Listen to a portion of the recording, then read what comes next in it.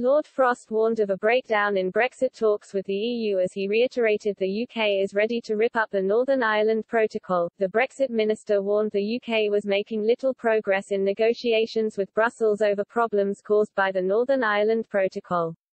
Britain has warned bureaucratic checks introduced on trade across the Irish Sea as part of the withdrawal agreement are having a negative impact on the UK's internal market. The introduction of a series of customs checks have been postponed until the end of September while the two sides discuss solutions to the problems caused.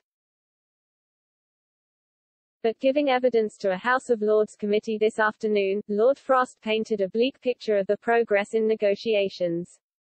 I think it's fair to say there are probably 20 or more different strands to the outstanding problems. Some of them are quite fundamental, he said. There's quite a long list of those and I think it's fair to say we haven't made the progress we would really like to in moving any of those forward. Speaking to peers on the Northern Ireland subcommittee, the minister warned the EU is refusing to engage with the UK in its attempts to find a solution.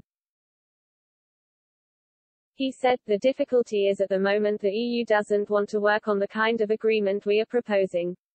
Quite recently, certainly last week, Maros Sefcovic repeated that the best way forward was the Swiss-style alignment agreement. That's the problem, it's two different views. The EU has argued most customs checks could be scrapped if the UK agrees to voluntarily follow Brussels rules.